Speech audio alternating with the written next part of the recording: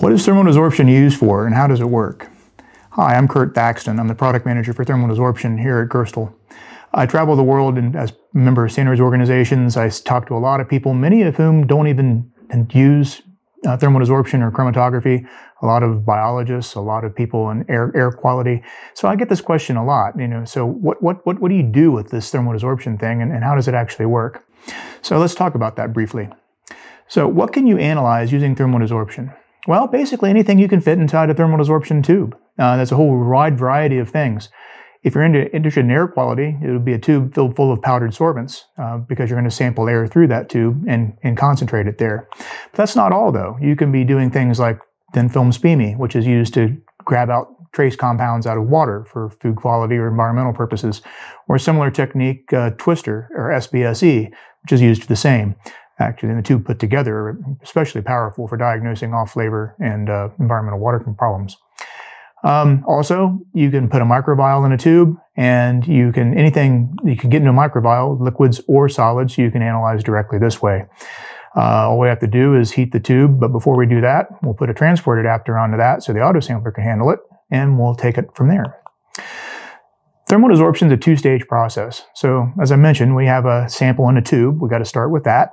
You're going to either put the sample in the tube, or if you're doing air analysis, you will have pulled air through that tube, typically a liter, and gathered it there.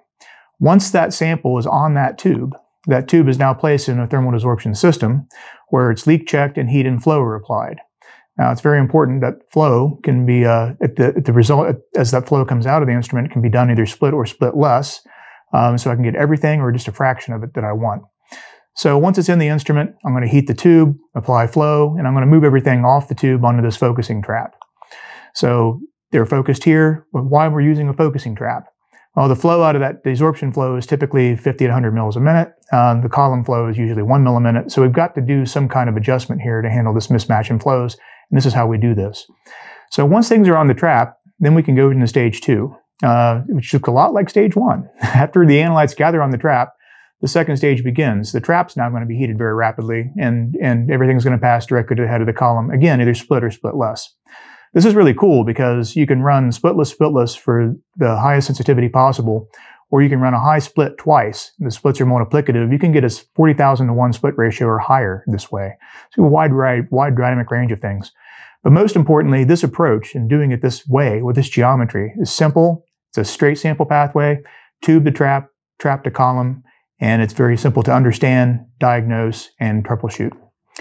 So the end result of all of this is a great way, thermal desorption is a great way to get an easy, reliable, and full range of analytes into a GCMS. It's valve-free, no sample loss or gain. People often forget about that. If you have things that get stuck in that valve, you'll be seeing them sample to sample. The easiest way to solve the problem is to remove the valve, which we've done. You can run cryogen-free and still get the full range of analytes. Propylene to parylene, C3 to C40, 40, 40, 45, 50, whatever your column can handle. We can do all of that and without cryogens. Or if we're doing unknown work, we can actually use cryogens on purpose, because if we trap on glass beads or glass wool, it's non-selective and I don't have to worry about which trap to use. So it's very, very powerful which way we want to run it.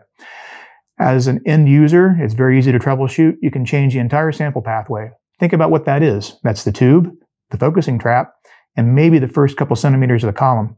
You can change all that yourself in just a couple of minutes without a service call, without the charges from that service call, and more importantly, without extensive downtime. This method of doing thermal desorption is totally compatible with all standard methods, including TO17, ISO 16000 Part 6, HJT 400, and several others. I'm on a number of standards committees, and I can speak for this personally. It's a very powerful technique and is used a lot in standards. But most of all, it's easy to understand, it's not complicated, and it's a great way to train. Once you use it a few times, because it's so simple, you can become the trainer and you can train your lab staff this way. So thank you for your time. If you need more information, you have questions, please reach out to us at the contact information, and I'm happy to get your questions. Thank you.